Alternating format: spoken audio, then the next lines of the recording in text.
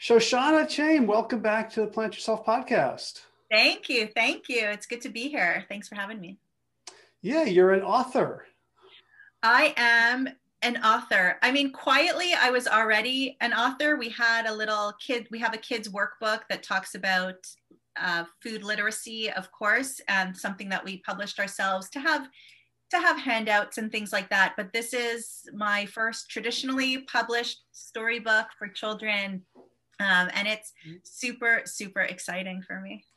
So let's, for those of us who are listening and don't have the advantage of the YouTube picture of the book behind you, what's the book and what's it about? Here I have a closer one for those who are watching, but it's called I Am a Peaceful Goldfish, and it's a brightly illustrated picture book for children. I say it's for everyone, right? 0 to 100, but around that age of 0 to 3 to 7 years old. And basically what it does is it teaches children how to take that deep breath, to go,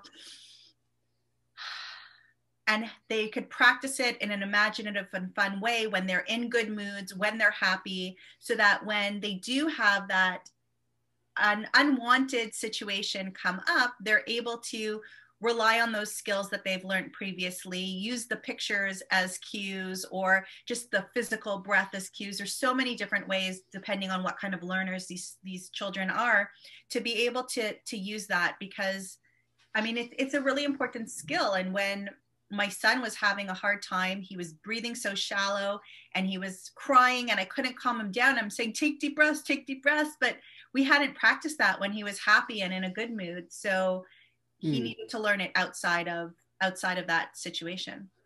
So I guess it's like Lamaze, right? Like, they don't start teaching the lady to breathe right when she's in labor. Exactly. It's definitely something you want to learn beforehand, and the same. That's why we train for marathons. That's why we train for triathlons. That's why we do what we do, why we always practice. It's because we're practicing towards a certain goal, and taking deep breaths in a moment of anxiety is a hard thing to do. So you have to have that practice in advance, for sure. What led you to want to write this book?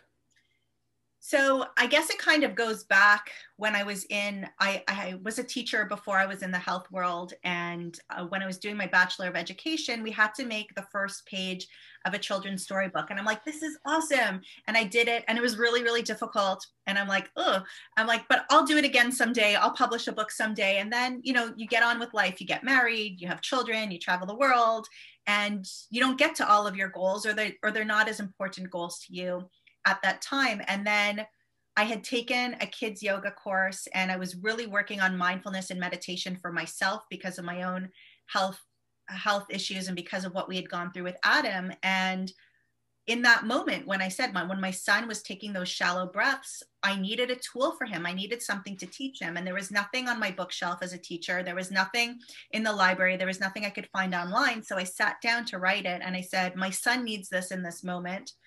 And this would be amazing for other children and teachers and parents to get their hands on down the road.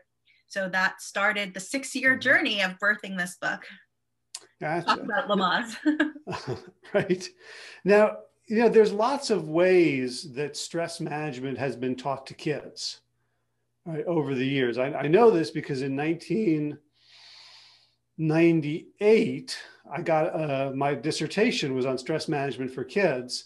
And I learned stuff that probably today has been either not quite debunked, but certainly no longer cutting edge, or, it was all about, thoughts. It was very, very cognitive. What did when you said, okay, well, I want to teach mindfulness, what were the traditions? What was the evidence? Like, there's so many ways to go about this. What were the fundamentals that you understand in terms of human physiology and psychology that you wanted to get across? So it wasn't so much about that in that moment as it was just knowing my son's taking these shallow breaths. He's unable to connect his mind and body. I've been in that situation before. I personally know what those deep breaths do for me. So that's something that I need to teach him. And that's kind of where it was where it was birthed from. And then, as we go, there are articles, there are things on PubMed, Google Scholar that are showing that taking a deep breath and connecting, and through meditation kind of courses, I guess, not really courses, but through meditation programs that I've bought to teach myself to meditate. This is something that comes up a lot, and that definitely works. And sometimes things will be debunked, and sometimes things will seem passé, but the truth of the matter is, if they work for you in that moment, then that's what you need to go with as well. So it's very this is about experience. This is about taking the time to connect and realizing that whether it's taking deep breaths or whether it's making positive statements, that there is always something that will be available to help you get out of that situation. I mean, you'll never get out of the situation that's happening in your life at that moment, but how you react to it. So there's always tools to teach you to react in a different way, to think, to connect with the body, to choose your words more wisely, to be able to pause and take a moment. Okay. And so what made you put it into a sort of a colorful storybook format about a goldfish? So when I first wrote it, what I really wanted to do is find a way to instruct children to take those deep breaths without it being instructional, without there being an adult saying, okay, class, let's take a deep breath now and let's let it out. So what I tried to do is find objects, whether they were animals or whether they were inanimate objects around the house, around their life, that they can relate to. So we have the goldfish.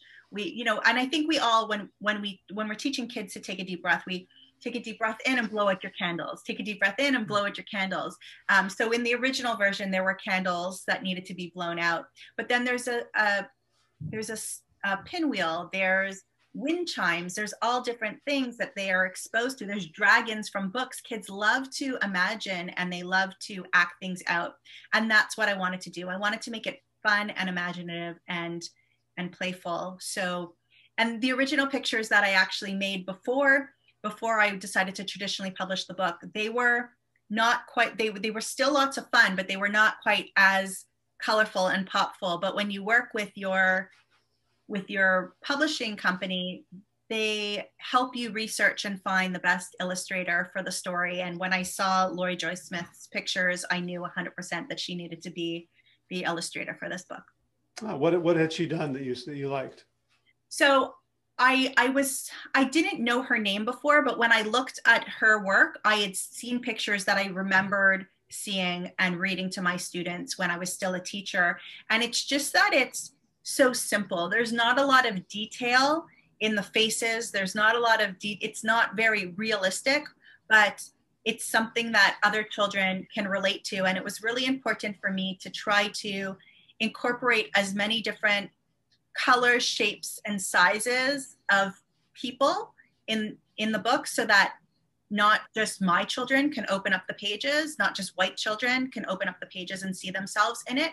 So I found that we were able to do that with her work in a really fun and interesting way. So of course we could only have 2 characters throughout the book. But then when you open up the front cover and you look inside, you can see that we have a lot of different demographics. And I know not everybody's on YouTube, but there's a lot of different demographics that are represented there. And they're a little bit upset on the front cover, but on the back cover, they're a little bit happier and they've gone through the techniques and they're feeling a little bit happier. So it was a really great way to kind of have more children see themselves in the artwork. Yeah, that's such a challenge, because I just finished working on a book, a grown-up book about essentially how to change other people's behavior. So basically a coaching book. And we include dialogues, and we were originally going to have cartoons. Like, we were modeling it after How to Talk So Kids Will Listen and Listen So Kids Will Talk. And they had these wonderful little cartoons. And we realized, like, every cartoon we made and every person we named was like saying something like, well, you know, is Ben okay as a name? What about Aisha? Like everything had to, we don't have any Asian characters. Well, actually, you know, Sally's Asian, like in my mind. Like how did you have to like sort of tread carefully or be very, very thoughtful to, to like we had to, we had one dialogue where somebody's being a bit bossy and we made it a woman and we're like, is that okay?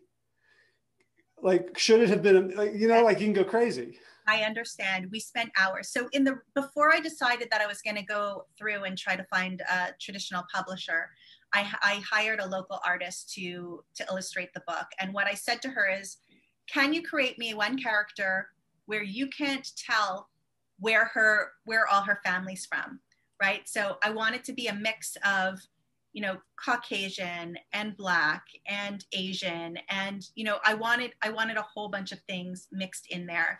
And she did a really great job at that. And it was simple. But when I was working with, and some of the lessons that I learned working with the publisher is that you need to think these things through, because what you end up putting on paper, whether you intended it or not, is going to send a message to everybody else. So we did decide, like, was it going to be the older boy or was it going to be an older girl, right? Is it the girl who's more into mindfulness and therefore boys don't know about this and girls need to teach them it? And are we giving into that, are we giving into that stereotype? But we didn't want to just reverse all the stereotypes to not be stereotypical. Right. So there was a lot that went into it, is, like, what color hair is the white character going to have? And should the color character be older or younger? We thought about all of those things. I mean, there was even originally a page with confetti, taking a deep breath in and blowing out the confetti. And we were like, but wait a minute, what is the effect of that on the planet? And what is the effect of that, kind of with cleanliness and things like that? And do we want to encourage people to be blowing confetti all over the place? And what if they don't clean it up? So we've thought out a lot of details in this book to make sure that we were setting an example in some ways, but also that we weren't playing into stereotype, but again, just not reversing it just to not be stereotypical. Yeah. And how do you feel about it now? Like, do you think you nailed it? Because I feel like our book, I have no idea, I guess I felt like we had nailed it, but I was a little bit cautious about it too. And as the reviews started coming in from some of the big children's reviewers, they got it. They picked up on it and they commented on it in a very positive light. So I think we got it. And there might be people who aren't happy. I think that kind of just happens in life. And if they're going to take the time to not be happy, I'm grateful they picked up the book in the first place. But I really do think that we did a good job. I haven't seen one review yet that's shown me otherwise. Right. Yeah, I was just thinking about that because I walked past my wife's office and she's got a YouTube playing like a 9-hour singing bowl sort of ambient sound. It's like, just very sweet and gorgeous. And like, there's literally 1.7 thousand thumbs down. It's like people, Look, if you don't like singing bowls, don't go to that. Yeah. You're going to want to go there, right? So you don't. So what's your hobby? I thumbs down YouTube videos, keeps me busy. I think there are people that do that. But look, I have actually, I'll pull this down. It's not very pretty, but for those people who aren't on YouTube, it says, I have this little sticky note that I keep in front of my desk. And it says, is this energy mine or someone else's? And what makes me feel lighter? So when somebody does boo you or thumbs down you or leaves a nasty comment, you have no idea what's going on in their life, right? Like, did their dog die yesterday? Did a friend hack into their account or go into their computer and just leave something to be silly? Maybe they don't like children's books. Maybe they don't like singing bowls. So they don't like it. You don't know what's going on with them. And if you're happy in your spot, in your space, and you are attracting at least some people who are happy in your space too, that's what you've got to concentrate on. Is that part of what the book teaches? Well, the book basically, I mean, on the first couple of pages, you see that they are feeling a little bit upset because their ice cream cone falls on the floor, their book gets torn, you know, the head falls off the doll or the tail falls off the elephant. And then they catch the eye, or their eye is caught by the goldfish, and they're like, those goldfish are really peaceful. I want to be peaceful just like them. So they take their big breath in together, and then when they breathe out on the next page, they become the goldfish. And then it's just repetitive, you know, with 5, 6 year olds, everything's got to be repetition, repetition, do it again, do it again. So, you know, then the elephant catches their eye and they take a deep breath in, and when they breathe out, they're the elephants making their little trumpeting noise. So it goes through like that. It's just a repetition where they're getting inspiration from other objects around the house, the toys, the dandelion, they make the wishes fly up high. And then in the end, you know, they come together in a little bit of a yoga pose with their hands at their heart, and they're feeling a little bit better. Does it make everything go away? It doesn't make everything go away, but does it give us the opportunity to say, those things didn't work out for us. What's next? Can I be ready to draw again, even though my last paper ripped? And that's really the message that we're trying to get across, is that when you're upset in a moment, and there's things to get you out of that moment. And there's tools that you can use, and this breathing is a tool. So whether the child is feeling most connected to the dragon or the elephant or the goldfish or the pinwheel, when they're in the grocery store having a tantrum because the parents don't want to buy them the Oreo cookies, then, you know, the parent can say, let's take some deep breaths like the dragon. Take a deep breath in and, you know, slowly breathe out your brilliant fire. Uh-huh. What that reminds me of actually is I used to love watching Cesar Millan, you know, the dog whisperer. Okay. You know, he would, you know, he would come in and train people's incorrigible dogs. And of course, he was never training the dog, he was training the owner. Right. Yeah. So like, is this a stealth parents book? So secretly, yes. As a teacher, I was, of course, you know, kindergarten teacher, I was, of course, teaching the children. But I was using the letters home, and I was using the interviews to not just talk about the child, but to kind of give a little bit of parenting advice in some ways as well, right? Or training, you know, when I'm training the child not to forget their little homework bag at home, it's the parent that needs to train the child to do that, because the parent needs to have certain cues too. You can't expect a 5-year-old to remember their homework bag every day. So yeah, there's a little bit of that too. And that's why I say 0 to 100, because whether it's the caretaker or the parent, you know, or a guardian or a school teacher, educator, reading it to them, we need reminders too, to connect with breath. We need reminders too, to not just breathe the most shallow that we could breathe to stay alive. And you know, sometimes when you haven't done that for a while and you take that first deep breath, you almost stutter on it a little bit because your body's not used to it, but then you feel so much calmer. And I had the opportunity to read this book to a group of adults a few weeks ago. And I asked them to kind of connect with their body and see, how stiff do your shoulders feel? How stiff does your neck feel? What does your head feel like? Give yourself a number out of 10 on how calm you kind of feel at it right now. And then I read them the book. And then I asked them to reflect on that again. And they were all amazed that after I read them this, you know, 3-minute little book, and we all took the deep breaths in and out together, how much calmer they felt and how all of that stress had kind of melted away. Yeah, it's easy to dismiss a simple children's book, right? And to dismiss something as simple as breathing. And yeah, I mean, what I love about this is, you know, stress management is a very complicated topic, and the physiology of stress and how to deal with it. And there's, you know, books and courses, but ultimately the breath is the most powerful tool, the cheapest, the most present, and the most immediately effective. You know, I love how you simplified it to just that versus how complicated we can make it.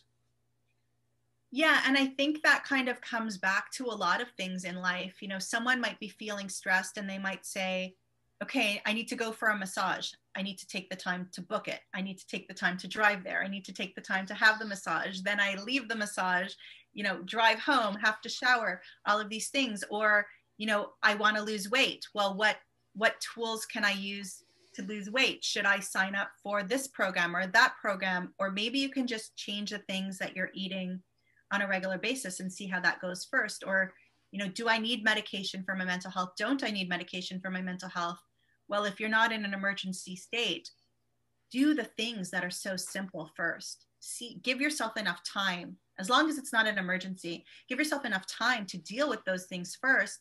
And if they're not making an impact or enough of an impact, then start to look for some of those other tools. But if we don't start at the most natural level and we're just looking for things outside, then we kind of get ourselves in trouble, because then we've got to remember all these other things, and the stress never goes away. We're just putting band-aids on top of everything. Yeah, and I'm wondering, how you see this book helping with, you mentioned medication for mental health, the astronomical rates of diagnosis and drugging of kids for ADHD. Do you see a connection between your work in this book and that phenomenon? I definitely do. I mean, like ADHD, there are 6 million kids that are diagnosed with depression or anxiety right now. So that's a huge number. And if they're not taught these tools, then they have more of a chance of being diagnosed. They have more of a chance of going on medication. Not that the diagnosis is necessarily a bad thing, but it means that they've got to the point where they need to be diagnosed. And I think every situation that kind of comes up plays on top of each other, right? Like it builds up. So it's not just, okay, my dog died today and my grandma died 6 months later. They become very intertwined. So if you had a harder time dealing with that dog, you're going to have a harder time dealing with that grandma as well. So, and the stressors don't have to be as big as that either, right? It could be a kid saying, I don't want to be your friend, or a toy being broken, or whatever it is. So if we have the tools to keep our stress levels down, to keep our heart rates down, to think through situations, think before we talk, think before we act, then that's practice for the next thing and the next thing too. So I think that it'll definitely help. And when we talk about, ADHD, there's a lot that plays in there. There's a lot that plays in there. I've seen many, many kids medicated. I've seen many, many kids use tools other than medication and get the same results, but it does take dedication. It takes dedication from the family. It takes dedication from the educators, and it takes people working together. And that's part of why the reason I love like the happy, colorful pictures as well. And originally I had named it the Big Breath Book, but if I would have named it the Big Breath Book, it would have attracted people who were looking for breath techniques for children. But when it's called I'm a Peaceful Goldfish and it's so bright and colorful, it's going to attract anybody who wants a fun, cute little book for their children. And then they're going to get the message when they open it and when they read it too. So this definitely has the opportunity to impact other people who wouldn't have otherwise found breath to be able to work on that with their children. Now, this book comes out, I think, on two different trend waves. One of them is like breath work is really, really big now, from the exposure of Wim Hof, and this book Breath by James Nestor has been making the rounds. Have you interacted with the sort of the professional breathwork community, or is there interest, or is that affecting the distribution or sales or reception of your book? So that's not one of the places that I went to at first when I was looking for collaboration and influence. That's not one of the places that I went, but it's definitely one of the places that I would like to go. There's so many different areas, right? Like there's the children world in general, right? And then there's the more mindfulness meditation kind of world. And then there's the yoga world. And then there's the breath world. And I think part of the reason this book was born was also because I had taken that kids yoga class or a kids yoga course and gotten certified as a kids yoga instructor just a couple of months before. So it was the idea of like yoga in my head also, and how do we teach kids that yoga is okay? And a lot of the yoga, the way that I was teaching yoga wasn't, okay, everybody, warrior one, warrior two, like that's not the way we were doing it. We were acting like elephants. We were acting like dragons. We were acting like goldfish, and we were doing actual yoga poses. But if I didn't say the word yoga, somebody might walk in and just think that we were dancing or playing or using our imagination. So I guess I kind of like to expose people to things without them really knowing what's going on. They're entering it because the energy feels good, and then they can bring that forward. But the breathing world is definitely a place that I need to go with this. Mm. And the other wave, of course, is COVID. So I'm curious whether you started working on this book before you knew how important it was going to be to like everyone's daily lives. Yeah, so I get a lot of people saying to me like, wow, you really saw a negative situation like COVID, like Black Lives Matters, and you really were able to bring that to life and give people a tool to deal with that. And I was like, this book was born 6 years ago. It was April or May of 2015, I believe, or yeah, 2015, that I had that first idea for the book. So I went through, this book's just for my kid, and how am I going to use it with him? And then I used it in my yoga classes, and then I need to publish it. And I had the illustrations made, which took a while. And then I said, I should try to find a publisher. So that took 2 years to find a publisher, and then another 2 years, April to now, that the book is actually out. So this has definitely been something in the making. I wish it would have been able to come out, a year and a half or 2 years ago, so that we would have had it at the beginning, but everything happens in the time that it happens. And I think there's more people looking for this as a tool right now than there would have been a year and a half ago. Yeah, I mean, certainly, kids have been isolated, but they've also been isolated with very cranky, under-resourced parents.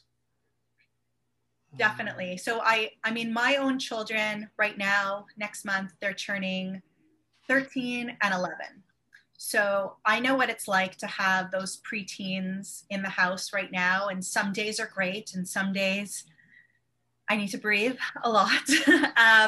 But for those parents who have children 6 years and under, 7 years and under in the home, where they can't make their own breakfast, or they can't take a shower on their own, and they need a little bit more attention and can't do their work on their own, it's hard for them. And I think parents need time to relax. Parents need to be kind to themselves and give themselves the opportunity to have some time without the kids, have some self-care time. If they do get a little bit out of whack, to say it's okay that I did that, because look at every other day where I didn't.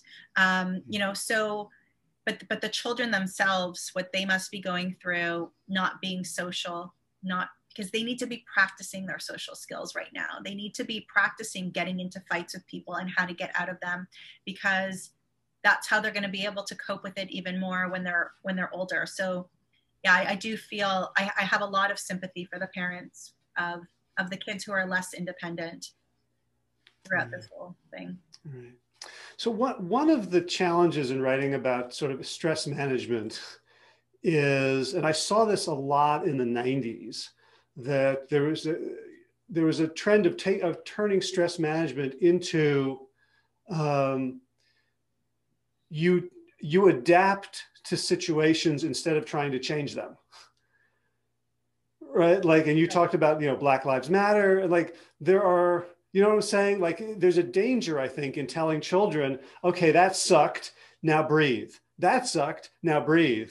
As opposed to like, there's almost a form of disempowerment. How did you think about that or deal with that, or? No, because I'm not necessarily sending the message, or I hope I'm not necessarily sending the message of, okay, well, that was awful. Let's turn around and go do something over here, right? Like one of the things that happened in the beginning of the book, and it's not written about, it's implied through the illustration, is that, you know, they were drawing and didn't like their drawing, or the page broke, or the crayon broke. And, you know, they take their deep breaths, and then in the end they go, ready, ready. And you see that they're ready to go back to the to the drawing board. They're ready to go back to the paper. So they're trying again. They're, you know, I don't know, are they making lemonade out of lemons, or, you know, but regardless, I think we've all learned that if we could step back from a situation for just a moment, when we get that email and we take a step back for a moment and we think about it, or we go and eat our lunch first and then come back to it, the way we're going to respond in that moment is going to be a lot different than the way we would have responded had we written that email right away, right? Some of the emotion dies away so we can make better choices. So it's really about, it's not saying that taking deep breath is going to fix everything. You know, we're always going to have adversity in our life, but it's how you deal with it and how you cope with it and how you react to it is really one of the main things that I wanted to get across, that it can seem a little bit better than what it is. Mm-hmm. Gotcha. So you said you have 11 and 13-year-old boys? I have my 13-year-old boy and an 11-year-old girl. Okay. Yeah. So when I was a 13-year-old boy, I had to go through a period of anything for kids was gross, right? Does your son like the book? So they like they're not staying up late reading it or anything like that. You know, they've been hearing about it and seeing it, and I've been reading them the different versions over the last couple of years. They're almost desensitized to it at this point, but I know that they're really proud, and I know that they're happy. And, you know, on the 13th, they're like, should we text all our friends' parents now and tell them that your book's finally available? So they're excited, and they feel part of the process because I've involved them in some of the decision making and getting their opinions and thoughts. But, you know, they surprise you. Sometimes they like things that are very, very babyish for them, and sometimes they're like, oh no, that's too babyish. So I know that there are a couple of people who have messaged me and said, I showed your book to my teenagers just to say, look what my friend wrote, and my teenagers asked for a copy.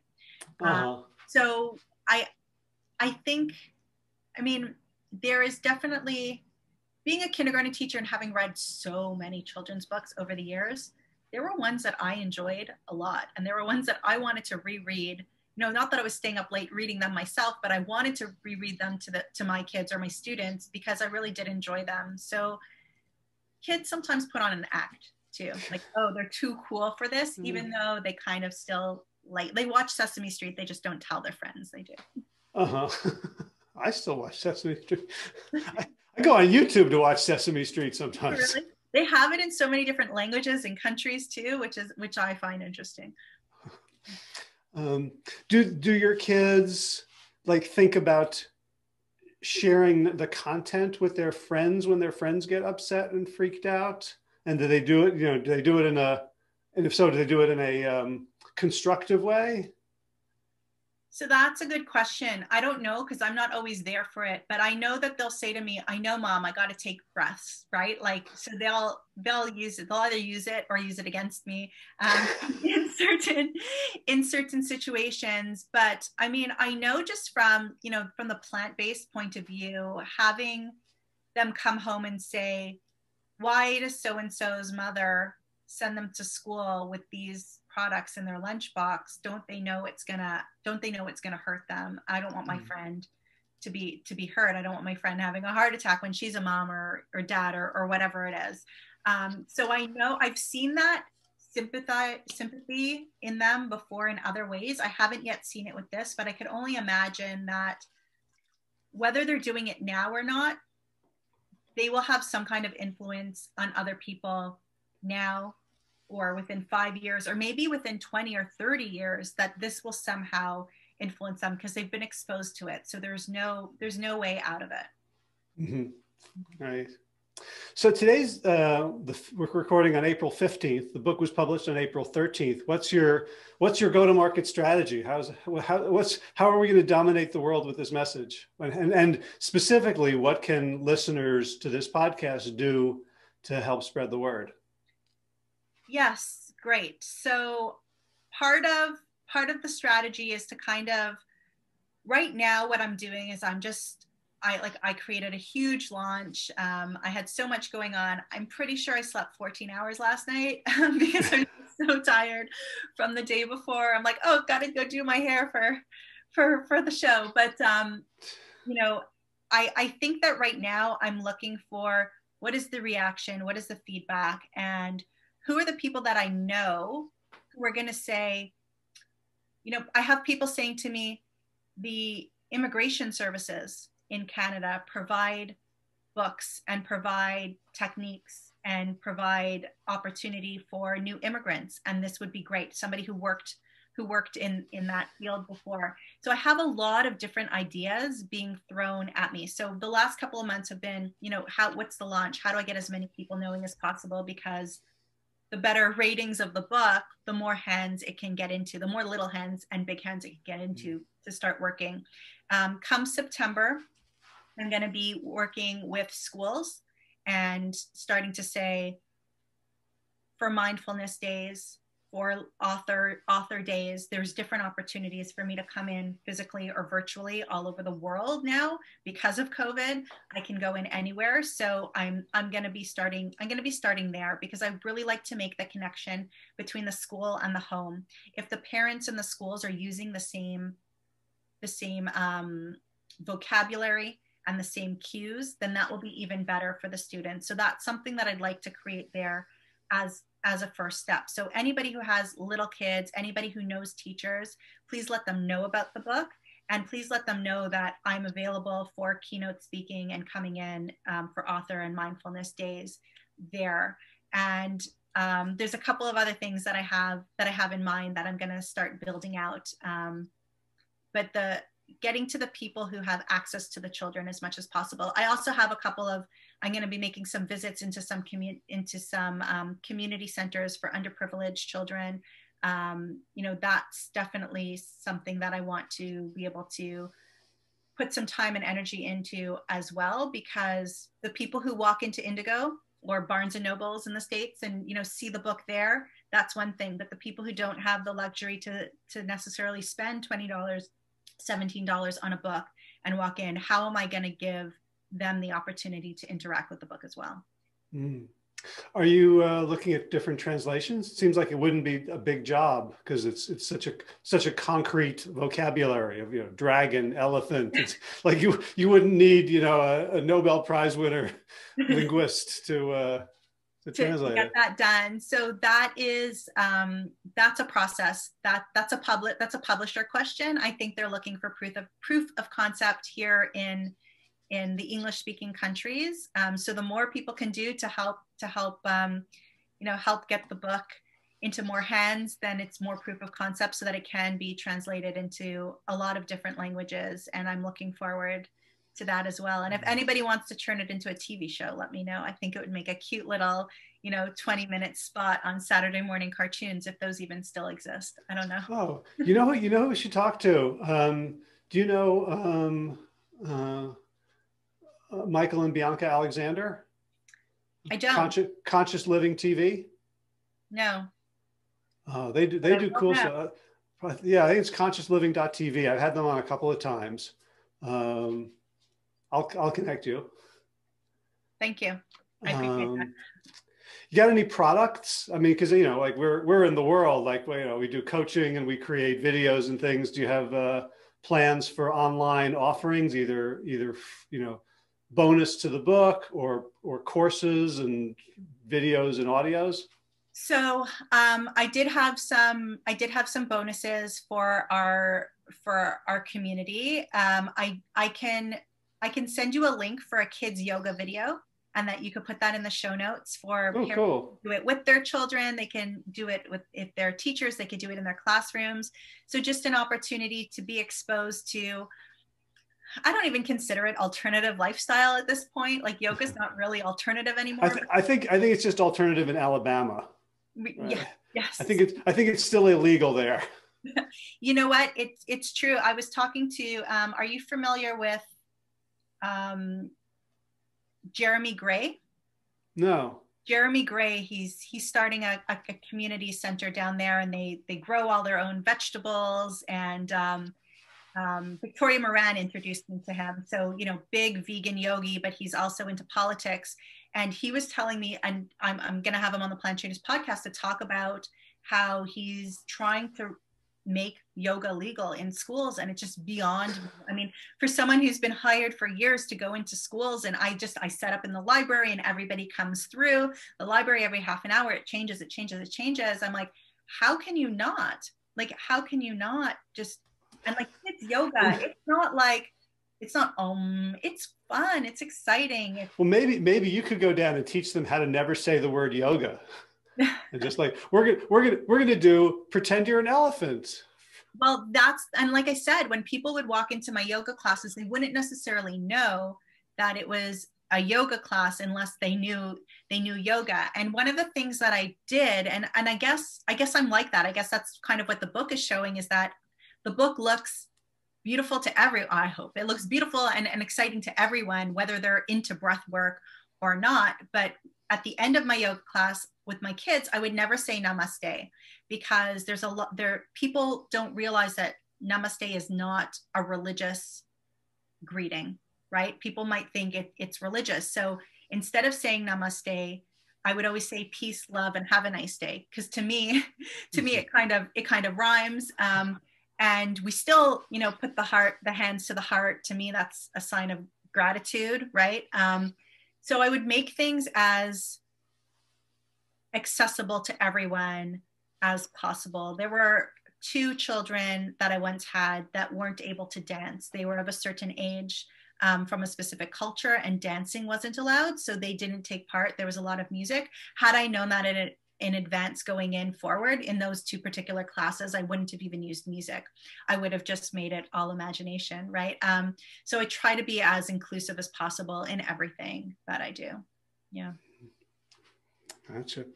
Here's my last question. I've often had this experience where I've read a children's book that was good, or, you know, and I'm like, it sold 1 billion copies. And I'm like, that seems easy. I could do that. And then I would start to try to write a children's book, and it was impossible. Like the tone was just either over their heads or talking down to them. Did you have to like learn how to write for children? 15 years teaching kindergarten, and I was always the teacher that made things simple enough for them to understand, but never talked to them like they were toddlers. You know, like I learned that happy medium. So I think that I just lived so much of that life.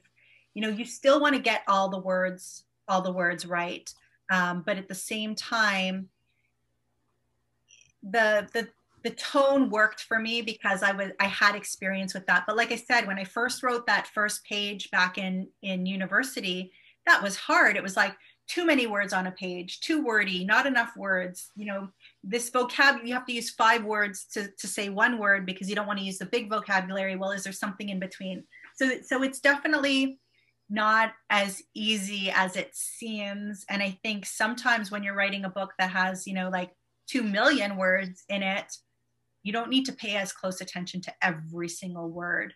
You know, it's an overall theme, it's an overall everything, but like we went back and forth between, is it bright fire or brilliant fire? Or like how long it took us to go back and forth between some of those words. How many words in the book?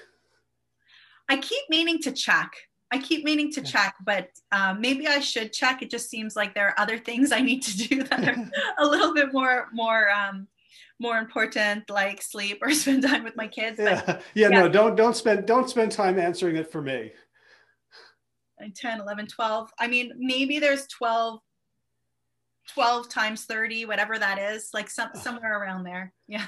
Yeah. Like I could write that many words in like 15 minutes, and yet to get them right could take years. Exactly. So yeah, so 300 words, took 2 years. It took, like, from the time I started with the publisher till now, it's been 2 years of going back and forth. But I mean, I've also been writing my adult book for a really long time, or not writing my adult book for a really long time, which is part of the reason why it never comes out. What book is that? So Adam and I have been kind of writing, his journey, his story. We've been writing it from each of our perspectives for a long time, and not kind of knowing how, like, is it just the story, or is it the story with instruction, and is it how to function as a family? There's a lot of unknown questions, but a lot of things that have come up over the last couple of years that have kind of put it on the back burner. Gotcha. Maybe you'll push us to get that done. Oh, do you want me to? I don't know. Ask Adam. Okay. All right, so awesome. So the book is I Am a Peaceful Goldfish. People can find it wherever books are sold. It's available, I guess, on Kindle as well. Yes, there's a Kindle version, which is great for iPads. Some people definitely like to touch and feel their books, but it's great for iPads. It's great for classrooms. In that way, anywhere books are sold, online, in store. And if anybody did want a signed copy, we have that on the Plant Trainers podcast website. We have signed copies as well. Okay, say that again a little slower and give us the URL. Sure. So it's Plant Trainers. There's 2 T's in the middle there, planttrainers.com. If you head over to the shop there, then you can find signed copies as well. Awesome. Well, Shoshana, congratulations.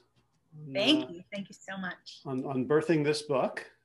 And so everyone listening, go get a copy, give them as gifts, and let's spread the message of mindful, peaceful breathing. Yes, thank you. It does make a really great gift. So any baby showers, not that we're having showers these days, but any baby gift or any child's birthday gift, it's definitely great. And if anybody wants to tag us at Plant Trainers on Instagram with their pictures of their children reading it, we're happy to restory that for you guys. Awesome. All right. Well, Shoshana, thank you so much for all you do. Say hi to Adam. I will. Thank you for having me and helping me spread this amazing message that, stress doesn't have to feel as stressful as it does sometimes. Awesome. All right. Thanks again and take care.